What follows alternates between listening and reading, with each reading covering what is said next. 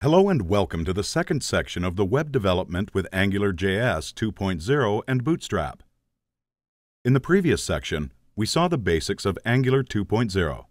In this section, we are going to cover the basics of the Bootstrap Framework using Bootstrap classes in our web application and making our application responsive. So we will be covering these main building blocks of design: grid system in Bootstrap, responsive navbar header, responsive container and fluid container classes, panel, accordion, carousel sliders, tab layout components, and finally, utility classes. Let's now start with the first video of this section, which is installation and setting up Bootstrap in your design. In this video, we're going to look at installation. Bootstrap Setup is nothing but including Bootstrap CSS and JavaScript source in your web application. Then we will look at the text editors that speed up our workflow and built-in browser developer tools to help us troubleshoot our code. We will be using Chrome Dev Tools to inspect the design. So let's try to understand responsive and non-responsive designs.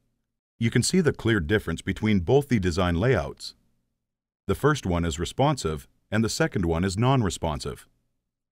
In the first one, the complete content of the website is being covered in the viewport, but in the second design, the content is moving outside the viewport, so it is not a responsive design.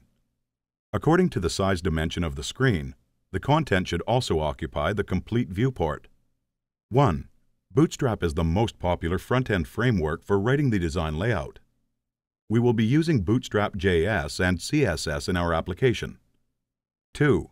Bootstrap easily and effectively scales your websites and applications with a single code base, from phones to tablets to desktops with CSS media queries. 3. Bootstrap is built on top of jQuery and also requires jQuery.js for page development.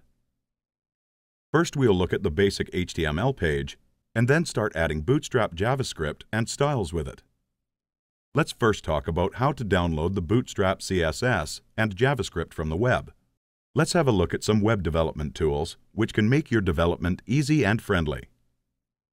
Sublime Text 3 is my text editor of choice, as it is fast and easy to use. One of the things I love about it is how easy and natural it makes it to write code. You can install other editors also, like Brackets or JetBrains WebStorm IDE. For writing JavaScript framework code, WebStorm will be useful. Now let's start and open our IDE and start writing basic HTML page, and also download Bootstrap resources from getbootstrap.com.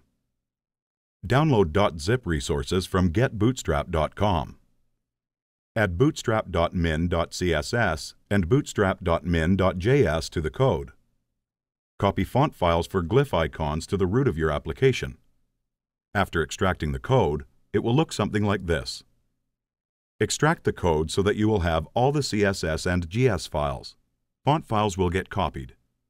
Download resources from http://www.getbootstrap.com. Add resources to the application. Now, start adding bootstrap.min.css and bootstrap.min.js on your index.html.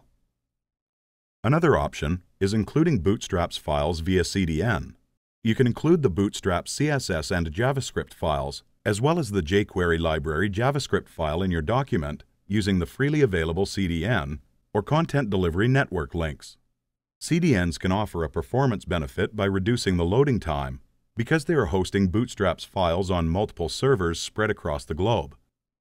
These are the CDN URLs. You can use them to write your application. Let's start with responsive layouts. Responsive layouts automatically adjusts and adapts to any device screen size, whether it's a desktop, a laptop, a tablet, or a mobile phone. Bootstrap includes a responsive and mobile-first fluid grid system that appropriately scales up to 12 columns to make our page responsive, and so we can use these columns. With the new Bootstrap 3 mobile-first grid system, creating responsive and mobile-friendly websites has become much easier. Grid system is nothing but a row of column classes, which makes a UI responsive on different screens. We have now downloaded all the classes. With the new Bootstrap 3, we will be using all these different classes like grid container, fluid container, Row-column classes. We will be creating a row-column grid structure, which will create a responsive layout application. Great work! In the next video, we're going to create a fluid responsive layout with grid system using these different classes.